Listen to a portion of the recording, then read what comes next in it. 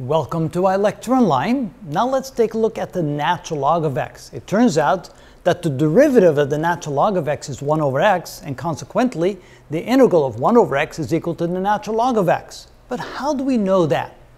Well, again, we go and get some help with the expression in an infinite series. If we write 1 over x as an infinite series, this is what that looks like.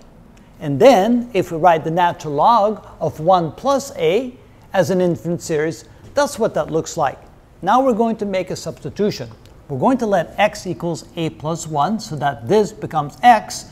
Then of course we realize that a is equal to x minus 1, so every a in the infinite series now needs to be replaced by an x minus 1, which means that the natural log of x can be written as this infinite series.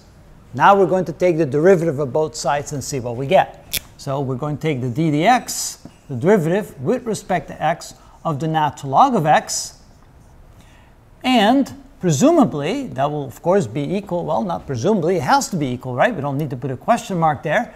The ultimate question mark is, will this derivative be equal to 1 over x? That's the question mark. So we're now going to take the derivative of the right side of that equation, so the d dx of, and we have x minus 1 minus x minus 1 squared over 2 plus x minus 1 cubed over 3 minus x minus 1 to the 4th over 4 plus x minus 1 to the 5th over 5 and so forth. You can see the pattern here.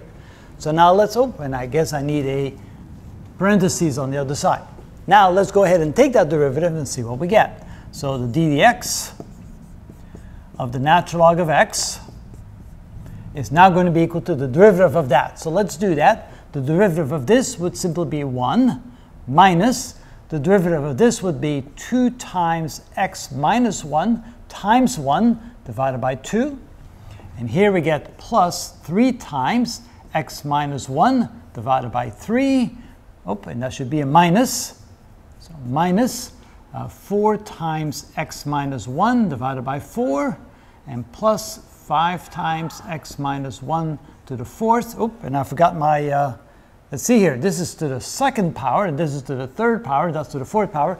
Can't forget those exponents, of course, divided by 5, and so forth. All right. Now, let's simplify what we have.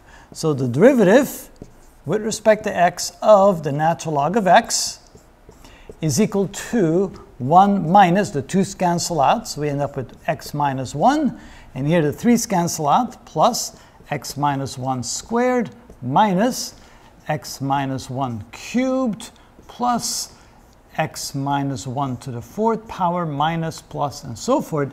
And now let's compare that to the infinite series we have for 1 over x. And take a look, we have 1 minus x minus 1 plus x minus 1 squared minus x minus 1 cubed plus x minus 1 to the 4th.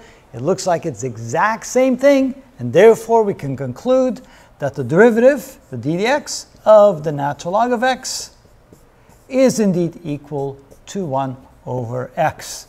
And so here we have proof that that's indeed the case. That's how it's done.